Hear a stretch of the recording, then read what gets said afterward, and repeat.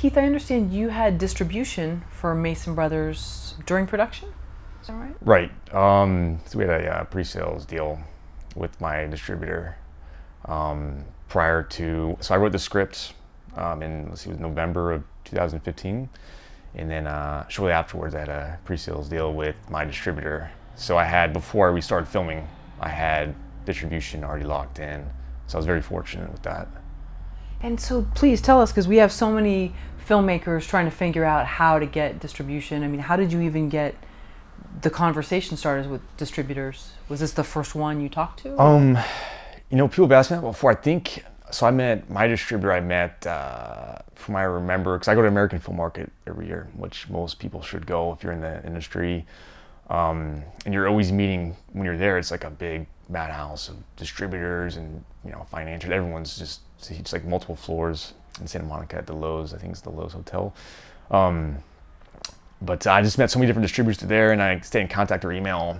And I think I was in touch with my distributor after that, from what I remember, if I'm not wrong.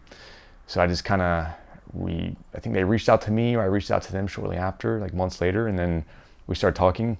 And then I told them that, you know, I had this feature film that I was shooting in the summer of 2016.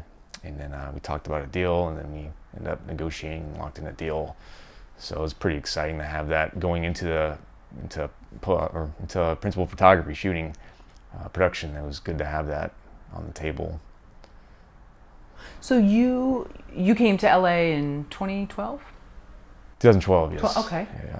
And so then, was this your first AFM? Was in like, what, 2015 or 2016? Around there, 2015 maybe, 2014. Okay. 15 or 14, around there. I've been there a couple years now, like 2 or 3 years I've been there. Oh, okay. So was this your second time when you I believe so. Yes, oh, yes. Cool.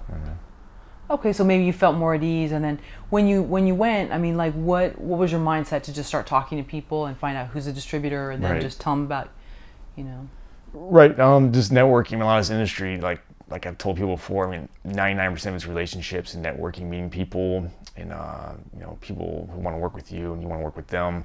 So my goal was just going there and meeting as many people I can, and distributors, and who I would work well with. So I ended up exchanging a lot of cards with people and telling about the projects I had with my production company. And then yeah, I just stayed in touch through emails, just constantly emailing people, and it's just a constant hustle. So I'm curious, because I mean, sometimes big events like that are kind of terrifying. Are you going in, is it like almost like a bar, like a party situation, and then you're striking up conversations with people? How does that work? Kind of, not really, but kind of. It's so they have, when you go to American Film Market, they have, like I said, different levels, different stories of, it's like, I think like 7 or 8 stories high, like the hotel. It's a hotel, and then every room at this hotel is a suite. Obviously, they have different rooms, and there's distributors in every single room, sometimes even 2. But usually a distributor will have their own room, or a production company, or some other type of company, investors, people like that. So you really just go around to the different rooms, and there's like a sign-in sheet. You can sign in, or you can call or email their company weeks in advance and make an appointment. And then you can make an appointment for either the project you have in development with, you know, acquisitions, or a project that's already done, what you're trying to sell. You know, you just basically tell them what you want, and they'll book you for an appointment if they're interested. And then afterwards, usually they close down at like 6 p.m. and then you have everyone goes down to like the bar afterwards, and that's really where a lot of negotiations begin over a drink. So it's a great event. I think everybody in the industry should go. If you're a producer, especially if you're a director, writer, actor, anything, you should go. It's a must. You have to pay an admission fee. Right, you do have to pay. Okay, sounds like it's definitely worth it. But it's worth it, yeah. So when you went that one time, how many cards would you say you got from distributors? Oh gosh, I would say maybe close to 100, maybe less. Well, maybe, I'm exaggerating, maybe like 50 or so. That's a lot. But I had like a huge bag full of just like dozens and dozens of cards. You're like going through, trying to memorize who you talk to and stuff. So, but a lot, yes, definitely a lot. Interesting. Okay, so then you get home, and are you emailing them? How is this? What happens once you have this bag of cards? Right. Well, both. So you're following up with the people that you talk to. based on whatever your conversation was on if they like the project, or if you're trying to sell something, or get, you know, you have a project in development, you're looking for financing.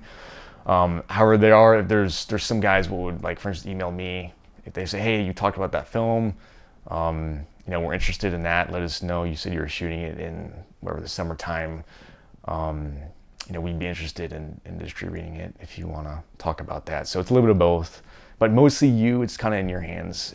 You know, it's your own. You have to reach out to them a lot because they have so many people that they're talking to, unless they really love your project or whatever you're trying to, you know, pitch, or you're shooting soon, that they want to take on.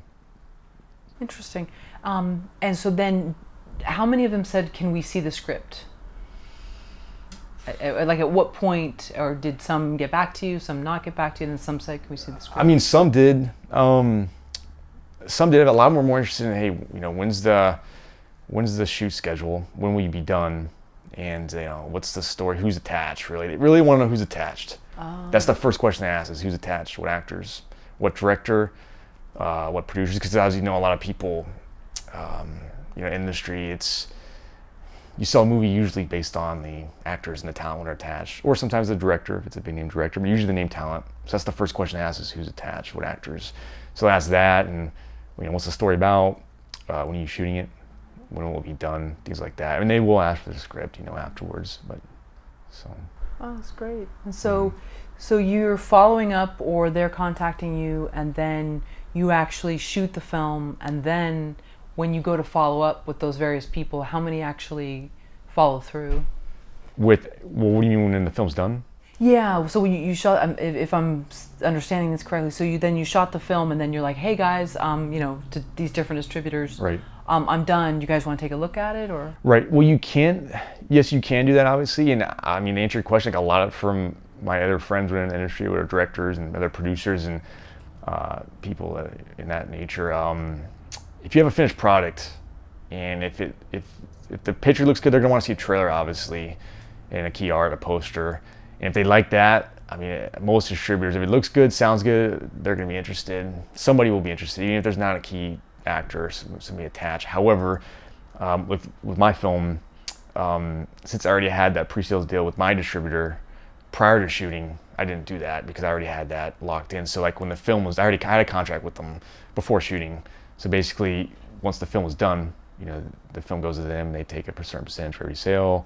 So that's kind of how that worked with me. So I wasn't doing, like, all these emails with the feature, I just did. Ah, okay. So. Sorry. Yeah, I was trying to understand that. That's fascinating. So this is your first feature, and you're already locking in a distribution deal before it's shot? Right. Yeah. It's pretty amazing. It is. Yeah. It's. I was fortunate. It's very hard to get distribution. It's very, very hard. It's hard to get distribution and financing for a film in general. So, like, making a film and pushing it through to its final ending and getting out to a distributor and marketing it and stuff is extremely hard. And I'm very fortunate to get to that. I mean, it was tough. So, but yeah, that's what happened. Let me see if I understand this, Keith. So you said that your distributor wanted you to have named talent attached. How did you prove to them that you had different people attached, and who were these people? What were their credits? Right. So, I mean, I had a great cast. I had a lot of good cast members attached. We were in, like, a lot of day roles and TV shows and stuff. And one, Julian Cesario, was in, I think, Sunset Beach back in the 90s, and he was in some good stuff. And I had him. And then what really sold my distributor on taking on the film, from what I remember, was my cinematographer, Earl Weber. He is, in 2010, he won he was part of a short film in 2010, what's called American Promise, I believe it was called, what won an Academy Award and Oscar in 2010, and he was the cinematographer on the film, a director of photography. Like, his reel was awesome. I mean, his reel was awesome, his resume was awesome, and just all that together, I think, is what sold them onto getting the pre-sales deal done. But I think a lot of it had to do with Earl being part of the Oscar-winning movie in 2010, a short film, what really sold onto them coming on board. And then, like I said, I had good cast members, but were in day roles and TV shows and stuff. And then my music composers, in my opinion, the best in the business, or one of the best, Federico Villona. And he was attached, and he's awesome too. So. Now, I know you've done shorts before on your own. Did they ask to see those as well so that they could see your other work in Yes. shorter form? Oh. Yes, absolutely. Yes, I mean, they saw my resume. I gave them my resume and the IMDb and stuff, and then they asked for my shorts. Yes, so they got to see my style from directing and as a writer as well. So I think all those things in totality, as a total package, is what helped get the deal. But I know Earl Weber was a big influence as well, since he was part of that movie in 2010. I mean, winning an Oscar is huge, or being part of a film won an Oscar. So going back to American film market, if you were to go again today, or go again for the first time, is there anything you would do differently? Yes, I mean, I would come more with a packaged film. I mean, even when I was going with like the Mason Brothers to American Film Market, and I had other projects too. It wasn't just that one. I was a little more green in the business. I mean, I didn't know as much, but I would come with more of a complete package, more people attached. I didn't have all these different cast members attached, even at American Film Market. I had some, but as time went on, and then when I finally spoke to my distributor, I had more people attached. But I would come more with a prepared package, especially with just more names and more people, just to show them this is what it is. So that, and then yeah, and then obviously ready to show any type of proof of financing that they can see. I mean, I don't have to have it right there at the market, but you know, it's ready to, if they want to see, hey, where's the proof of financing that you have to shoot this, so we can do a deal, you know, within the next week or two.